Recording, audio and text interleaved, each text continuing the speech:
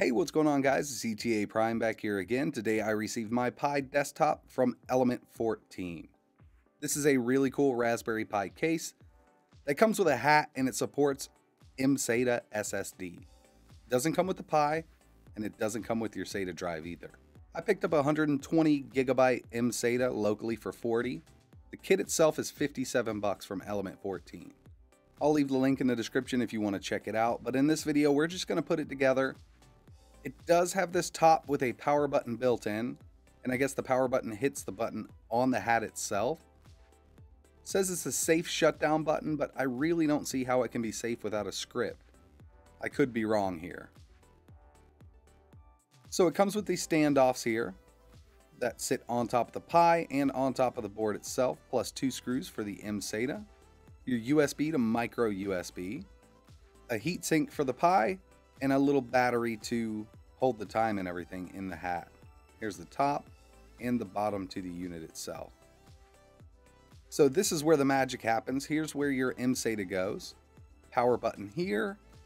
I'll flip this over. So over here is where our battery goes to keep the time. And this will sit right on top of the GPIO pins on your Raspberry Pi 3.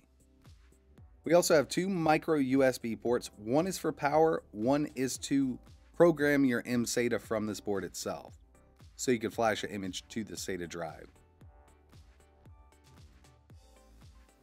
It looks simple enough to put together. I'm going to go ahead and throw it together. First up, we'll throw the battery on the hat itself. It goes in there just like that.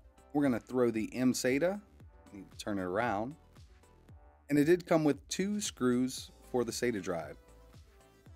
Before I opened the kit, I was actually searching for some screws that would fit this because I didn't think the kit would come with them.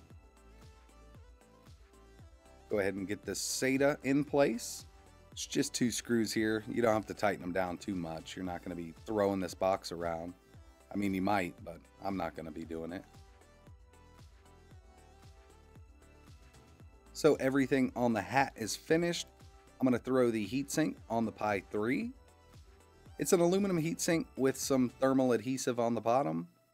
It's pretty beefy compared to the little Chinese ones you buy on eBay. I don't think it's going to make much of a difference anyway. Now it's time to mount the Pi inside of the bottom of the case. It fits really nice. All ports are accessible.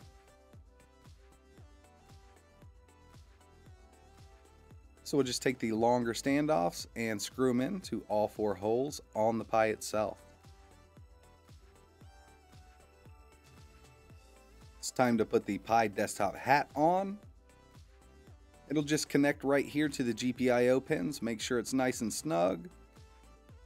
And there's 4 more standoffs that will screw into the top to keep everything secure in the case.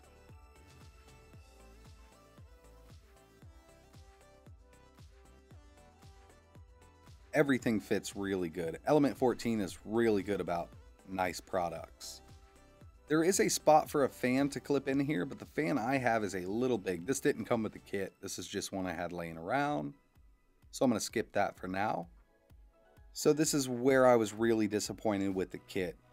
All it's doing is really connecting that mSATA to a USB port. So if you have an external powered hard drive, you can do the same thing. If you have a USB stick, you can do the same thing. Power button's cool. LED looks really nice with that Element 14 logo on it. Getting an operating system to boot directly from the hard drive without an SD card is a bit of a task, but it can be done. The easiest way to go about it right now is to download Noobs or Berry Boot and install to the drive inside of the unit itself. You will still need an SD card inserted at all times.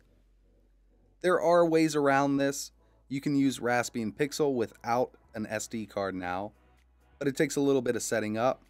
If you already have a RetroPie image, you can flash that directly to the hard drive, but you're still going to need the SD card to boot. So this is pretty much a glorified Raspberry Pi case with an mSATA slot. I would suggest getting a Flirt case and a Western Digital Pi drive. You can get way more storage for cheaper, and I'm pretty sure it's going to be the same speed because we're only running off the USB speed right now. Like always, thanks for watching.